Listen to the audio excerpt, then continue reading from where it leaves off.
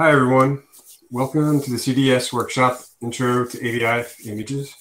My name is Frank Galligan, and I'm an engineer at Google in charge of AVIF. I also work on image, video, and geometry compression as well.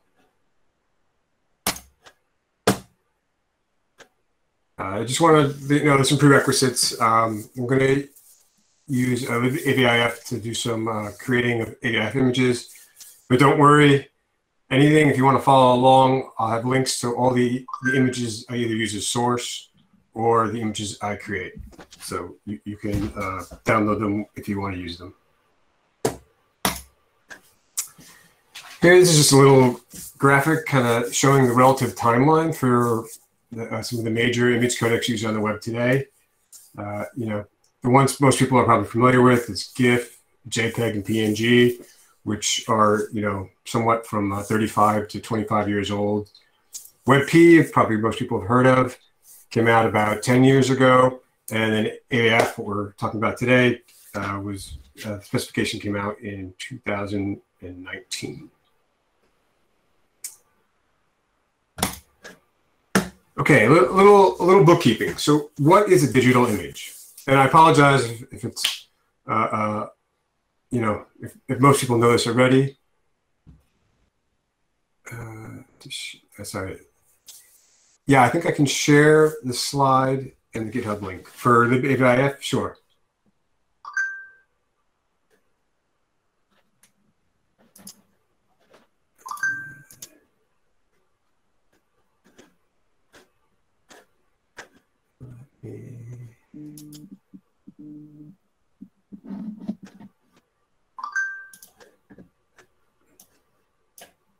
Oh, shoot. Maybe I can.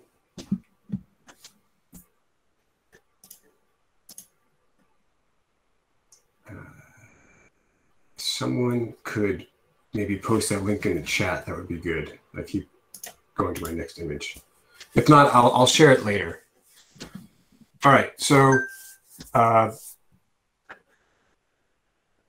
what is a digital image? Thank you, Donovan. Basically, digital images is a 2D representation of visual information. Typically, one unit of this 2D grid is called a pixel. You might also hear the term megapixels. That's basically 1 million pixels. So, when you get your mobile phone or other cameras, they usually say, oh, I can shoot in 5 megapixels, 10 megapixels, 48 megapixels. So that's basically just 1 million pixels in this 2D grid. Most of the current smartphones take pictures with a resolution of 3024 by 4032 pixels, which is about 12 megapixels. And then pixels typically contain 3 channels, which map to the red, green, and blue values that are mixed to the color we see rendered in the image. Typically, there's a lot more. You can have alpha and other things as well. Okay, so why do we have image compression?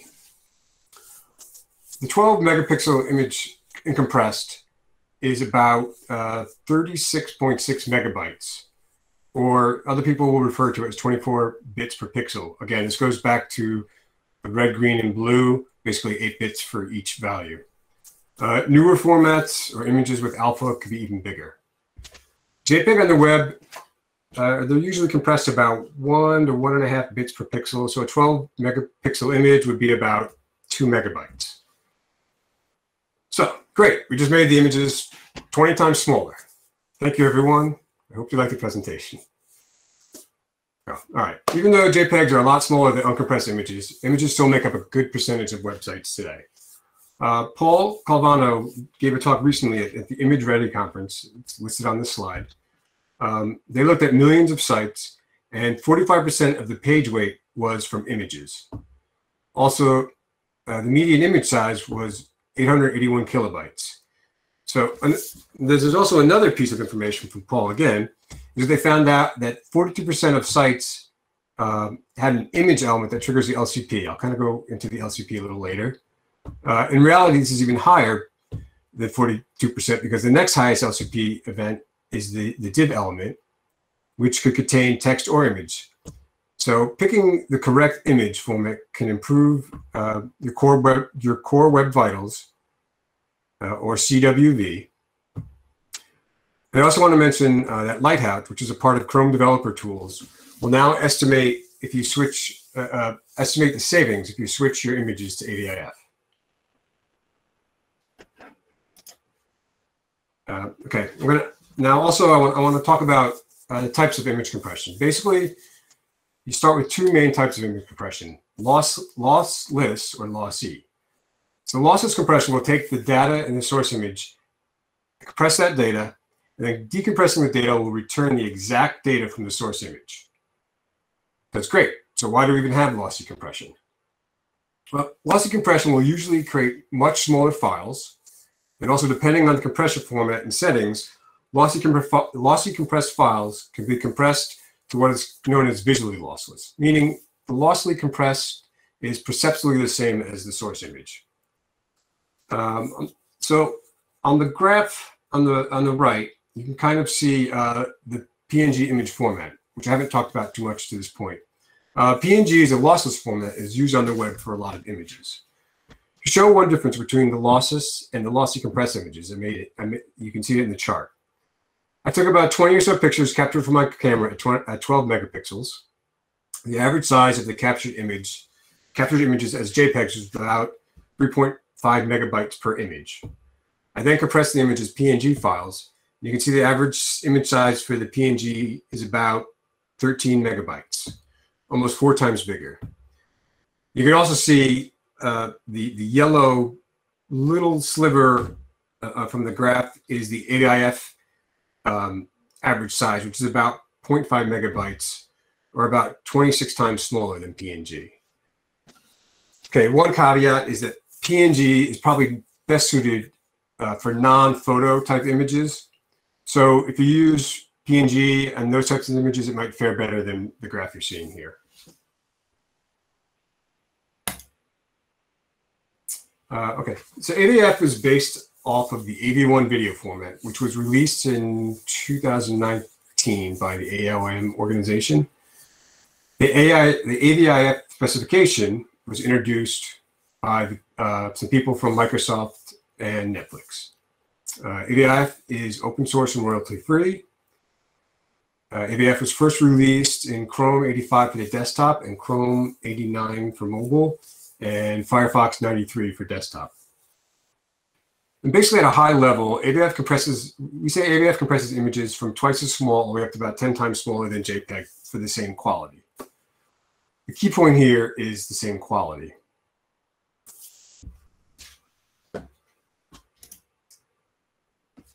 So that's great and all, but has anybody actually ever used it? So I just want to highlight a few real-world usage that people have mentioned. Vimeo serving AVIF images, and in their blog post they mentioned they're seeing about 30% savings versus WebP images, and about a 50% savings versus JPEG images. Note, a few slides ago, I showed a slide showing AVIF getting about 85% smaller than JPEG. A couple of things here. One, the JPEGs were captured from my mobile phone, and the JPEG compression was probably not as good if you used a better compressor like Moz JPEG. The two, those images are 12 megapixels. So in general, the larger resolution, the better AVIF can compress compared to JPEG. Unsplash was another company that recently tweeted, and they're seeing about 30% savings over WebP from switching to AVIF, pretty much the same as Vimeo. There was another developer who tweeted that they were seeing about an 11% LCP. Again, this is the largest contentful paint improvement when they switched over. They had about 14 million images across all of their various sites. So they were really happy with the improvement. Okay, so I'm going to back up a little bit here and talk about image quality. I mentioned it before, but what does that exactly mean? Well, everyone sit back for the next 12 hours and we can talk about image quality. But seriously, image quality is a very broad and complex topic. For the purposes of this presentation, we don't have the time to get into it. But when I'm talking about image quality, I'm usually talking about some objective value that tells us how similar one image is to another image. You most likely heard about PSNR, SSIM metrics, but there are many, many more, including VMAF, Badaragli, MSSI-SIM, Simulacra, and many, many more. And the reason we talk about image quality is because when we are comparing lossy compression, we need to evaluate how similar the different codecs are compared to the source image. As an illustrative example, I could create an image codec that would take any image and change all the pixels to a single value. The compression ratio would be exponentially better than any other current codec, but the quality would be non-existent.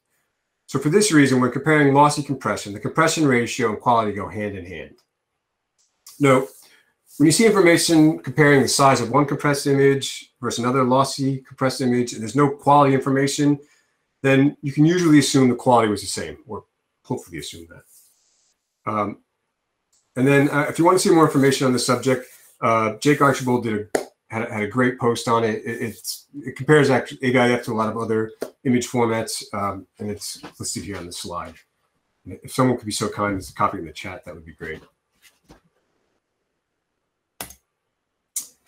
All right, so now that was the first part of the talk. I just wanted to get a little background information for everyone. Now we're going to kind of go into some tools to create AVIF images. Well, first, I want to talk about image CDNs. Image CDNs are a really easy way to add support for image formats like AVIF to your website, as well as other image formats like WebP. There are many image CDNs that have support for AVIF. I'm not going to go into detail on how to use any specific image CDN here, as they all have their own APIs for hosting and transcoding. In general, most work, you upload your image to the CDN, then you use the image CDN API to transcode the source image to AVIF and some other formats like WebP. And then you add the image CDN serving code to your web page to serve the best image format. Wink, wink, AVIF to the user. So they're a great way to do it, but I just don't have time to go into every single one. There's many out there. If you just search for them, you can find a bunch.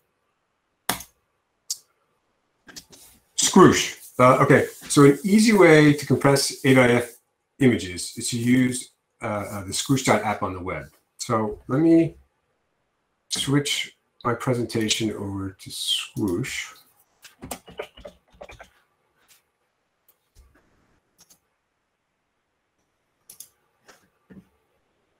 Okay. Let's see, you should be seeing, okay, yeah.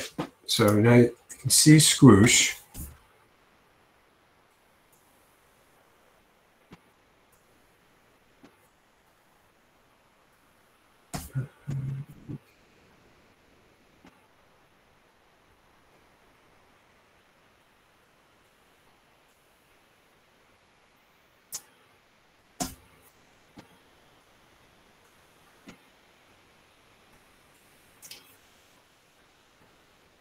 So this is the main page for Squoosh.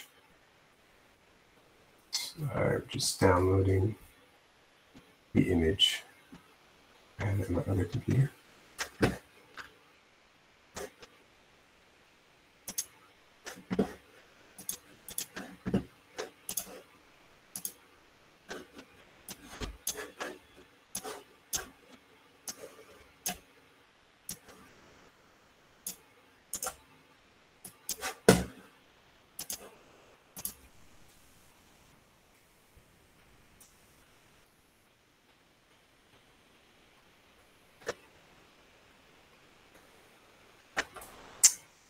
Okay.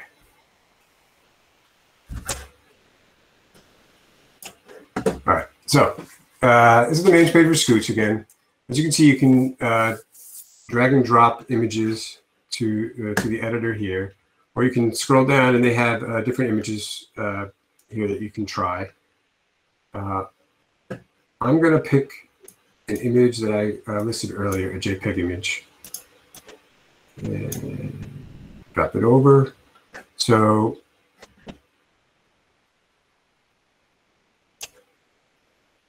the first thing I'm going to do after the image pops up, I'm going to change it to pick AVIF in the drop-down box. So what it'll do, if you see it on the bottom right, the animated symbol, it's meaning it's compressing it as we speak. So all of the compression is done in your browser, so the image isn't actually uploaded anywhere. They do it through a WASM encoder. Okay, so once Swoosh is done, as here you can see that it compressed the original JPEG image to an AVIF file, and it says it's 87% smaller by 138 kilobytes. The source image is on the left, the compressed image is on the right. The slider, you can move back and forth to see the difference. As you can see, I hope it might be a little harder with the presentation, but they're fairly similar. Now, okay, I'm going to talk about the two sliders underneath. So over here, there's a quality slider, which the default is set at 30. This is basically the target quality you're trying to achieve. The higher the quality, the better image will look, but the file size will be bigger. For example, I put the quality to 55.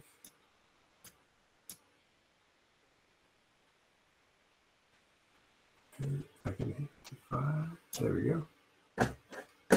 And once it's done, you'll see that we're basically trading the size of the image for quality. Okay, so yeah, so now that it's done, you can see that the file is now only 45% smaller, about 606 kilobytes. But the quality should be much better. Again, it's probably hard to see over the video feed, but you can try this out on your own time. So now I'm going to change the quality to 5. So this will be much worse quality. And I think you'll be able to see the difference. Again, once the squish is done. Yeah, so now I can definitely see it. I don't know if you can see it over the video feed, but it's 98% smaller. It's a pretty small file, but you can tell the quality is definitely not anywhere as close to the original. So let's put this back to 30 again. The nice thing, it kind of caches your settings. So let's talk about the effort slider. So first I'll change the effort to 0. So the effort is basically how fast you're allowing the compressor. You're basically trading time for size and/or quality. So I have quality 30 and effort 0. So you can see the file is a little bit bigger, and it's probably a little bit worse quality. Again, it might be hard to see over the video feed, but those are the kind of the two main settings for Squoosh. Here's some advanced settings. I don't know if you can see them, but the subsample for chroma is half. It's what a lot of video images, they'll kind of subsample the chroma because usually you won't use as much information. If you have like text or other types of images or sharp lines, you might not want to subsample the chroma. You can separate the alpha quality, so you can give the alpha its own quality compared to the color image. Extra chroma compression will just try to compress the chroma more because a lot more people are sensitive to luma.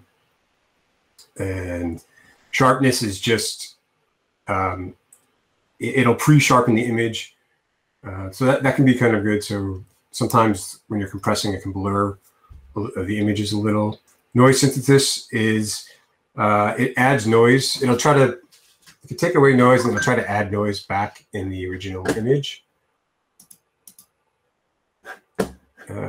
Tuning is just whether you want to tune to a specific objective measurement.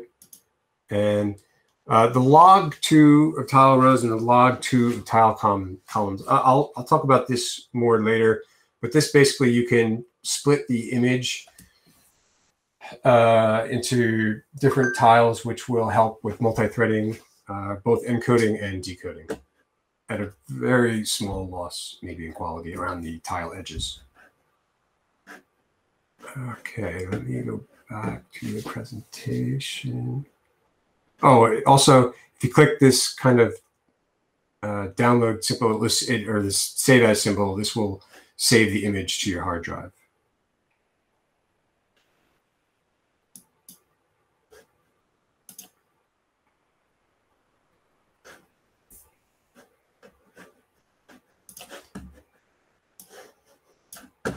Okay, switch back. All right. So I know that was kind of quick for Squoosh, but I find it really a really easy tool if you want to just do a couple quick test compressions to use. So this is some other tools that you can use on the desktop that support AVIF. GIMP is a pretty popular image editing program. It supports reading and writing AVIF files. Paint.net is a Windows application which supports reading and writing AVIF files. And there's even a Photoshop plugin, so you can read and write AVIF images in Photoshop. Oh, so let me see. Is there a way to set target size to get a recommended for it?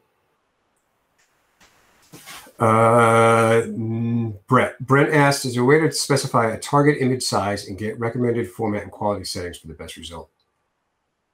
No. So you want to set the target compress size, not in Squoosh, I don't think. I think there's some other tools that will let you do that, but typically you, if you want to set a target size, you might have to recompress a couple times to try to hit that size. And let's see. The question is, Frank, how does JPEG XL compare to AVIF? Will you talk about that in this presentation? So I'm not planning to talk about JPEG XL in the presentation, but I can talk about it here. JPEG XL is very close to AVIF. The quality is very close, especially if you're looking at perceptual quality or the objective measurements I talked about. I think they're really close. Depends on which measurements you're using.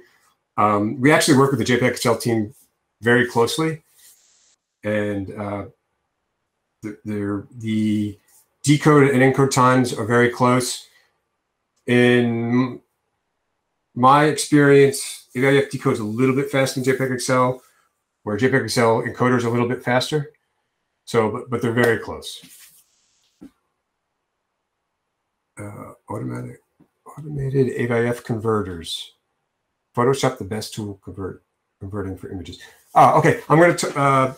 Brent asked about automated AVIF converters, and is Photoshop the best tool for converting images? For instance, 100K. No, I'm in the next few slides. I'm going to talk about more kind of like command line tools that would be better for automated conversion of AVIF images. Oh, so here we go. I'm talking about, so here it is now.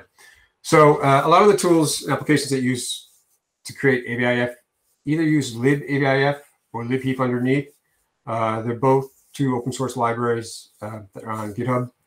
The command line tool AVI Inc. from the libAVIF project is a powerful application for creating AVIF images.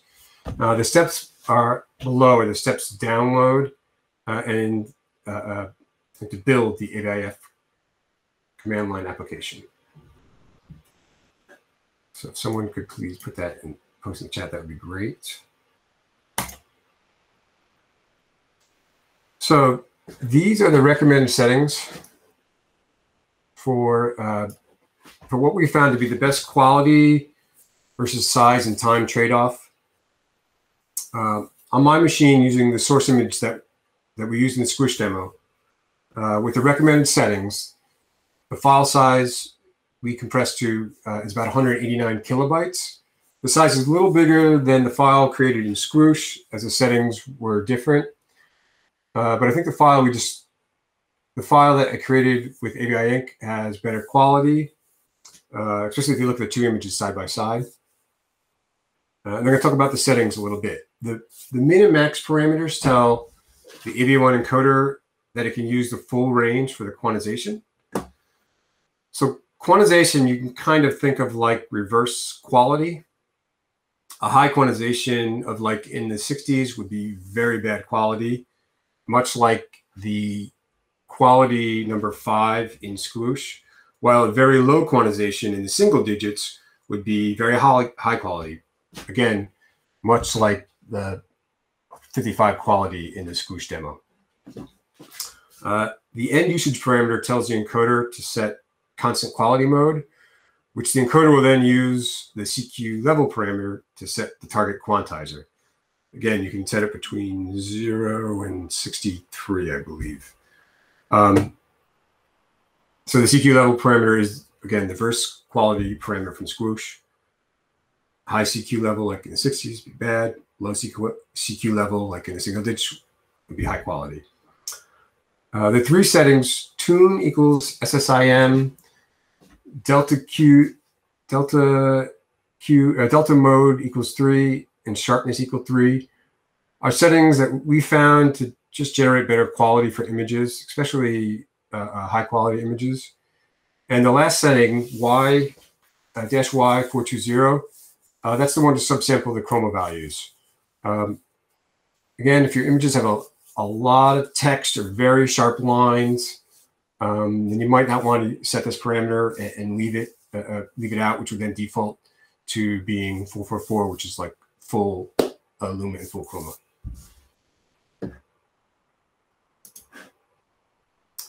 All right, so the settings I used in the previous slide took about 3.2 seconds to encode the 2K AVIF image on my machine. My machine's pretty fast. I think it's a few years old. But there's another parameter for AVIF Inc. It's the speed parameter. So the speed parameter is like the reverse of the effort parameter in the squoosh app. The speed parameter tells us how much time we're going to give AVIF Inc. to compress the AVIF image. A lower number will take longer to compress, but will look better. A higher number will compress quicker, but the size and or quality will be worse. The default speed for AVIF Inc. is 6. We found this to be a good trade-off of quality and size for time. There's also one more setting that I recommend you set. This is the jobs parameter, which will tell AVIF Inc. how many threads to use when encoding the image. If I add the -jobs8 parameter encoding to the encoding, the same image took about 1.2 seconds versus 3.2. Now, so there's also another common use case for catalogs with a lot of images. Some companies create images on the fly based on demand, and then will usually cache these images for a certain period of time. In this use case, encode speed is paramount. I think Vimeo talked about doing this in their blog posts as well. The differences from the recommended settings is I removed the delta AQ mode, which is a little slow for this use case. I also changed the speed to 9 and added the tile rows log and tile calls log parameters that I talked about before. Also, these parameters will, the tile calls log and tile rows log, if you give it a value of 2, it's a log value, so it'll actually make 4, just so you know. And then with these parameters, again, as I said before, they'll split up the encoded image into independent tiles, so the encoder work on these sections independently using multiple threads. You can also add these parameters to the non-on-the-fly use case encodes, as they'll speed up encoding and decoding as well. Using the on-the-fly encoding settings, AVIF Inc. took about 350 milliseconds to encode the 2K image on my machine. Also note that the decode of the JPEG image takes about 100 milliseconds on my machine. So if I were to pre-decode the image into a RAW format like Y4M, I could cut the encode time down to about 250 milliseconds on my machine. So overall, we went from 3.2 seconds in the beginning using single thread encoding to 1.2 seconds using multiple threads, down to about 350 milliseconds using the on-the-fly encode settings. one more thing to note before we move on is that we're actively working on this, making the encode of AVIF faster and better. This graph tracks the transcode time of 8.1 megapixel images for the past year or so. You can kind of see, we went from about it's hard to see, 5 seconds maybe, close to 5 seconds, about a year ago. And speed 6 is the default setting for AVIF Inc. So that's down, to about 1 second. And then the red line is on the fly encoding settings, which are down to 200-300 milliseconds, something like that. And we're still working on this. I know in the past couple of weeks we've gotten probably 10-20% better. So those come out all the time.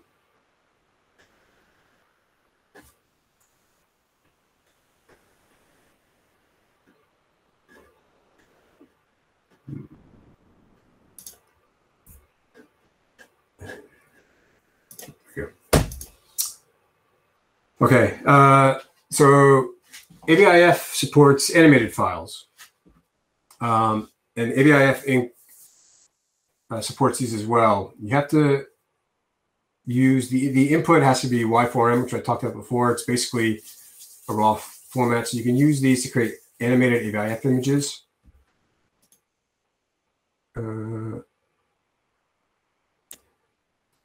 Okay. Jerome asks, Frank, do you know why Chromium Edge supports JPEG Excel behind the flag doesn't support AVIF at all? So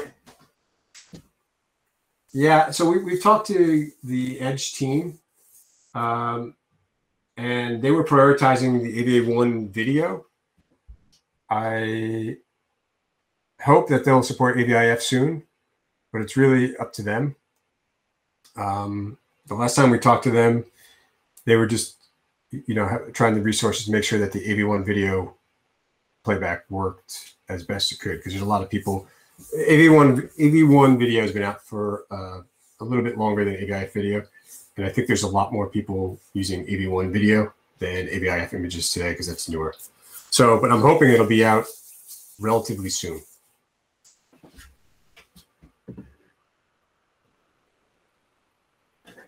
Okay, back to the presentation.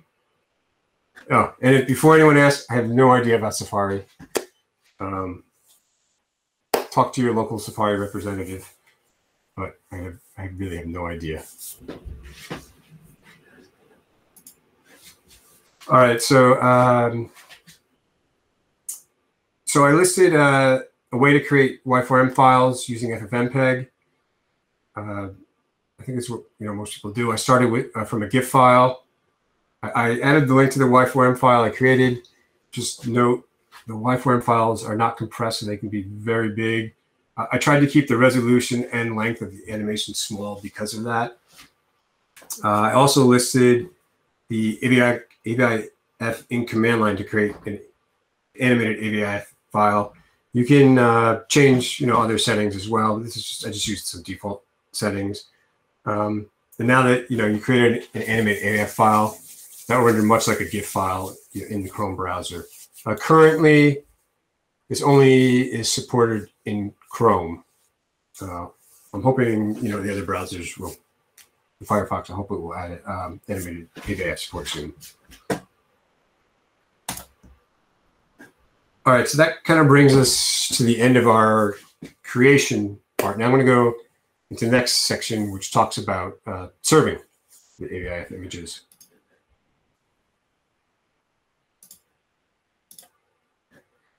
So, do not serve AVIF images straight through the image tag.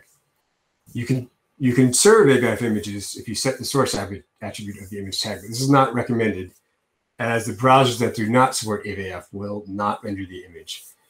The only way you should even do that is if you have you're in some closed system that everyone will be on a browser that supports AVIF. So The best way to serve AVIF images is to wrap them in a picture element. The browser will consider each child source element and choose the best match among them. If there are no matches found, the browser doesn't support the picture element. The image element, child element will be used. So I'm going to switch over to an example of serving the AVIF image that we created earlier.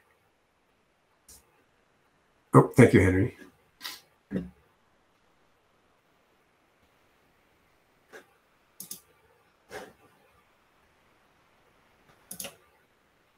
Okay, you should see a code pen, I believe now. Yeah.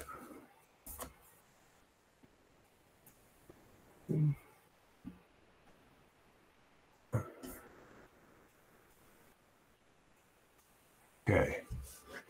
So I'm going to add the AVIF image I created earlier in the source element.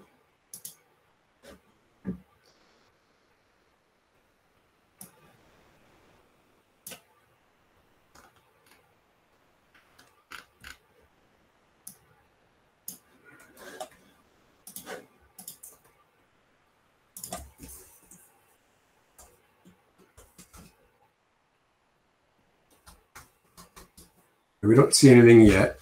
For picture element, they want the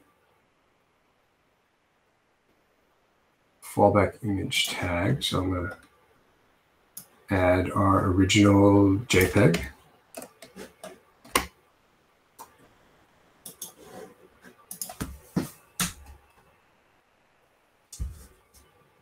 Now you'll see below that they downloaded an image and rendered it. If I go to save image as, it should be, well, you can't see it, but trust me, it's the AVIF image. And also, you should add WebP as well, if you can, because for browsers like Edge and Safari, that don't, oh shoot.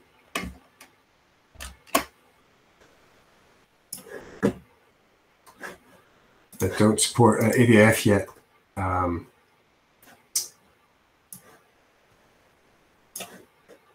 It's better to add WebP. That'll give you much quicker time for download, better core web vitals if you're using WebP over JPEG for Safari and Edge. And I listed. I have a code pen that's saved with this on the slide. So go back.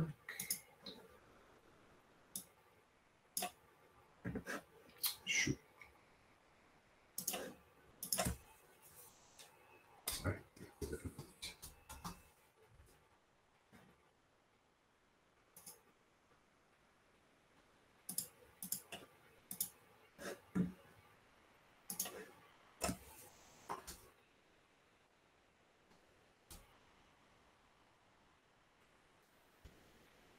Bear with me. I lost my presentation.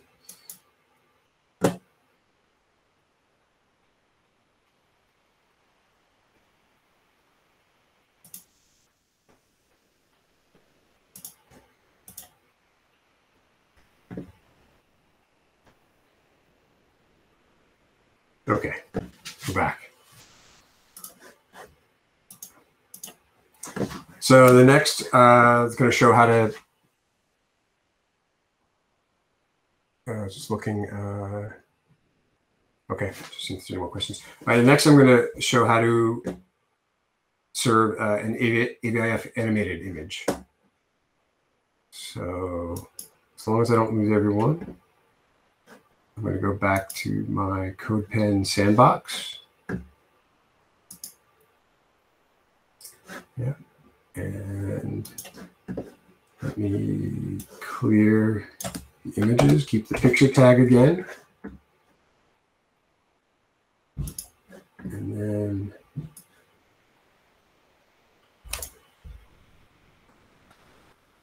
will add the animated AVIF as the first source, the animated WebP as the second source, and then the fallback image as the GIF file.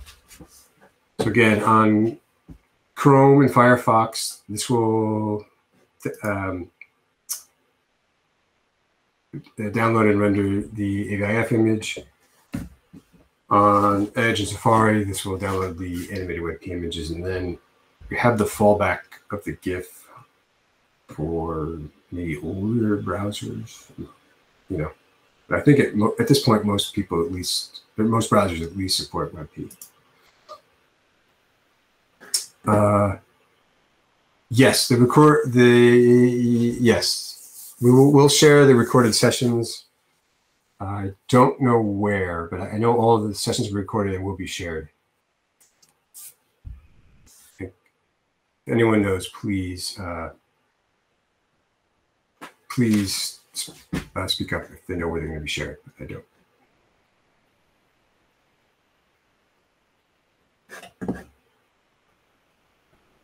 So let me talk a little bit. So the animated AVIF quality is much better and about 80% smaller than the GIF file. Also, the animated AVIF is only about 50% smaller than the animated WebP, while the quality is about the same. A couple of things about animated AVIF files: they're almost identical to AV1 video files. There are a few fields in the headers that are different, and also, second, I was going to say, we already said they're only supported in Chrome as of today.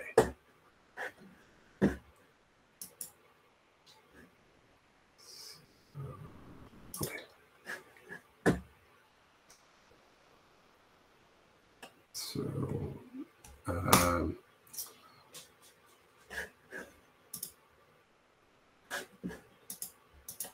all right.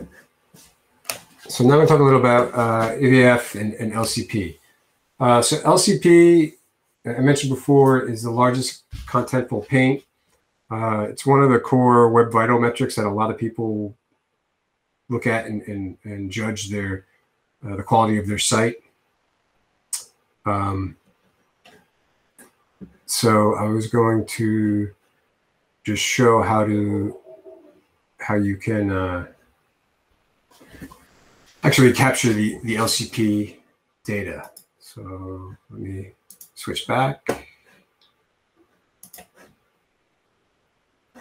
Okay, I'm gonna get rid of the animated images.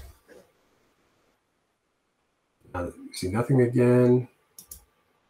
Okay, I'm also going to add a little text area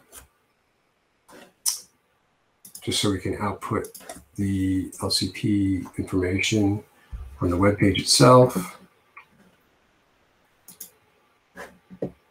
And then I will, well, before we do that, I'll actually put in the JavaScript code to capture the LCP.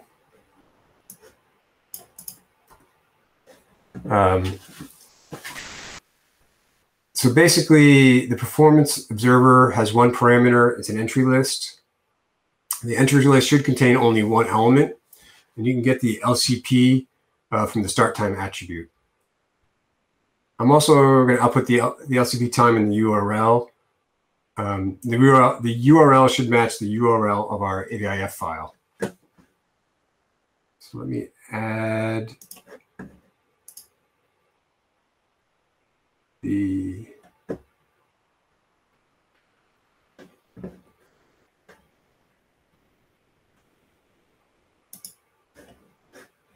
AVIF image.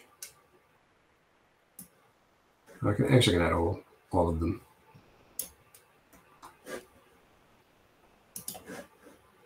And I'm copying and pasting just to save some time here. All right, so I added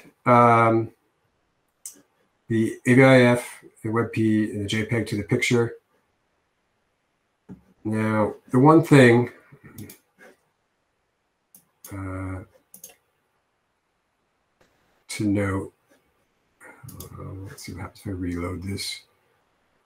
What happens if I save? I don't know why, but in CodePen, I don't always get the LCP. I think CodePen might be taking control of it, so it doesn't out. Oh, there we go. So sometimes it works in CodePen, sometimes it doesn't. I'm not quite exactly sure why, but outside of LCP, outside of CodePen, the LCP gets fired 100%. Just so you know. But I outputted here the LCP. So this is the LCP. The time is in milliseconds, and you can see the the URL is the AVIF file for the LCP. Again, there's not much going on in this example web page. You just have a text area and then an image to a picture element. So let me go back to the presentation.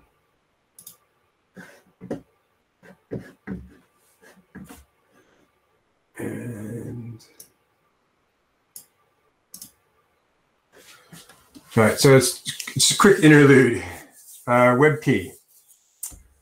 So WebP is supported in all browsers now. I mean, I know we're talking about AVIF. I just want to kind of mention this here because, as Henry said, AVIF is kind of on the bleeding edge, and we're starting to see, some adoption is definitely growing a lot. But WebP is supported in all the major browsers now, and WebP should be better than JPEG. Lossless WebP should be better than PNG, and animated WebP should be better than GIF. Basically, if you're still serving JPEG, PNG, and/or GIF, you really should look into at least switching to WebP. Since all the major browsers support it, there's very few reasons not to serve WebP over those other kind of more legacy image formats. And then I'm going to talk about another way to kind of measure performance. This is for those developers that want to get a little more granular information than what LCP gives you. One alternative is to use the image decoder API from the web codecs API. So I listed the URLs to get a little more info on both APIs. As you can see, the image decoder API is a relatively new API, only releasing in Chrome and Edge 94. Firefox also worked on the specification, so I'm assuming implementation will hopefully be there in the near future. So let me switch back and I'll show you how to use this. There's going to be a lot more JavaScript code for this one. So if you want to follow along, I have the image decoder example CodePen shared at that link.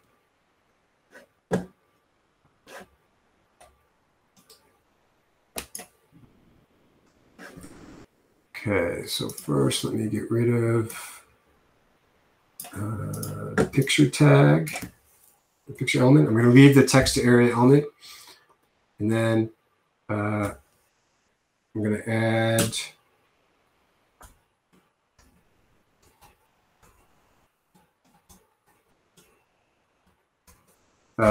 two buttons, one to load an AVIF image and one to load a JPEG.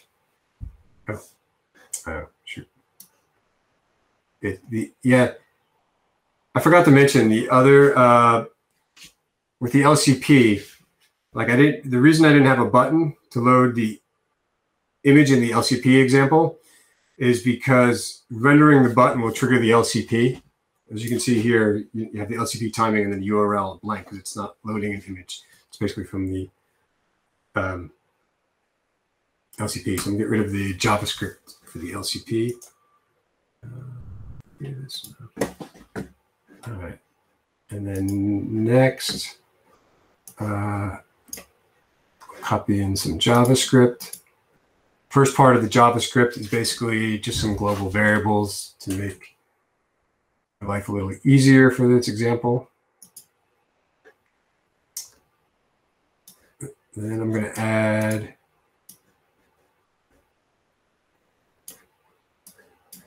two functions.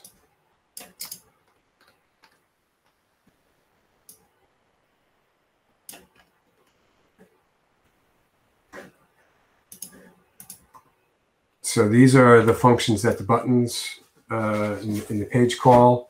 Just a load AVIF function, a load JPEG function. Basically is telling the first part of the function is just telling the text area that it's loading a JPEG or an AVIF.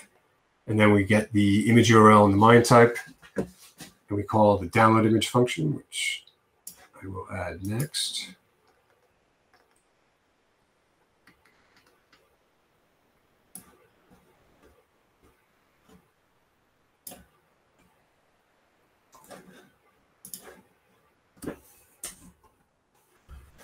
Okay, so the download image function, again, just takes the image URL and the MIME type, gets the time right before the fetch. We're just using an XML HTTP request to get the image, compressed image data. We call the onload function, which will, when the image is downloaded, we'll call the decode image function, which I will go copy now.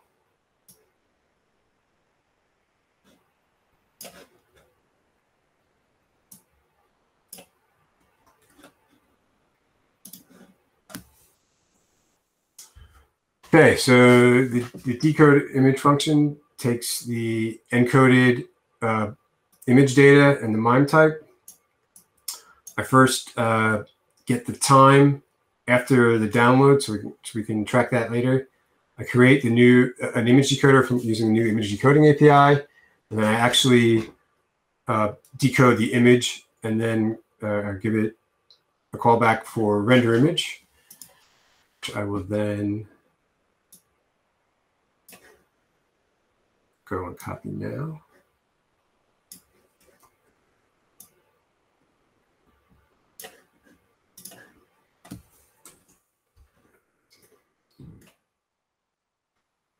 And then, so here's the render image function. Oops. Here it is.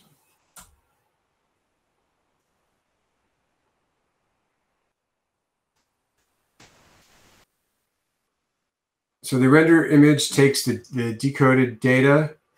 I first get the time for when the decode was ended. Then I get the canvas that I added below the two buttons. And I get, then I draw the decoded image on the canvas, get the time after the render, and then I output all the download, decode, and render, as well as the total time into the text area. So I'll go ahead and, if everything is correct, I'll click the load JPEG button. So, this up. There we go. So you can see the download, the decode, and the render time and the total time, and we have our image that we've been using. So this is the JPEG. I'll do this a couple more times. Oh, so now the download is much quicker because the image is cached. Let me, I'm going to put on the developer tools. Just so, and I have it set so to not cache in my developer tools. Okay, so we'll try this again. So now the JPEG is taking much longer. You can see, once you do, it's kind of ready, I guess, in the server. I'm guessing on the edge server, it goes much quicker. But on average, it takes, probably 150 milliseconds to download, about 90 milliseconds to decode, and then, less than 10 milliseconds to render for the JPEG. Now, I can do the same for AVIF. You can see once you download the first time, it's much quicker to download. on a high-speed network. So, it trends to, about 50 milliseconds to download, and then decode it's about 50 milliseconds to decode. So if you notice, the actual decode of the AVIF image is quicker than the decode of the JPEG image. This might be a little counterintuitive, because the more modern codecs are more complex and should take more time to decode, which is usually true. But the other thing to note about image codecs, that in general, the more data to decode, or put it another way, the bigger the encoded image, the longer it takes to decode in general. So what is happening is that our AVIF is about 80% smaller than our source JPEG. And for that reason, it's much quicker to decode. If you were to take the JPEG image, make it much smaller, or maybe put it in a better compression, or even make it about the same size as the AVIF, but at the same at worse quality, I would expect the JPEG to decode faster. Back to the presentation.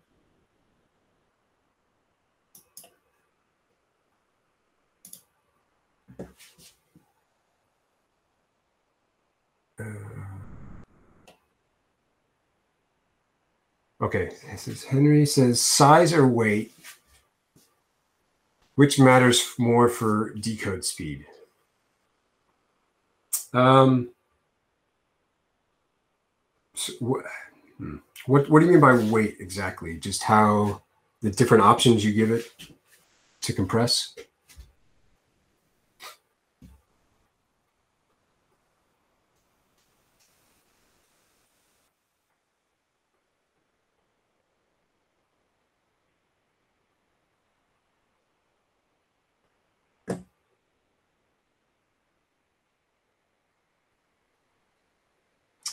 Okay. So, all right. So like resolution versus size. I think in general, yeah, the resolution will affect the speed more than the size. In general.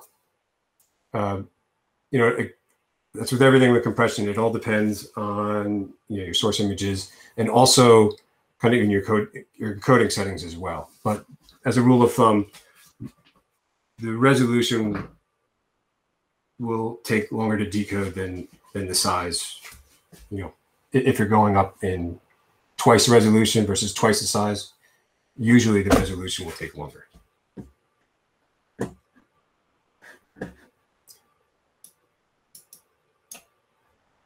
So that actually concludes our session for CDS Intro to AVIF Images. I just want to thank everyone for joining.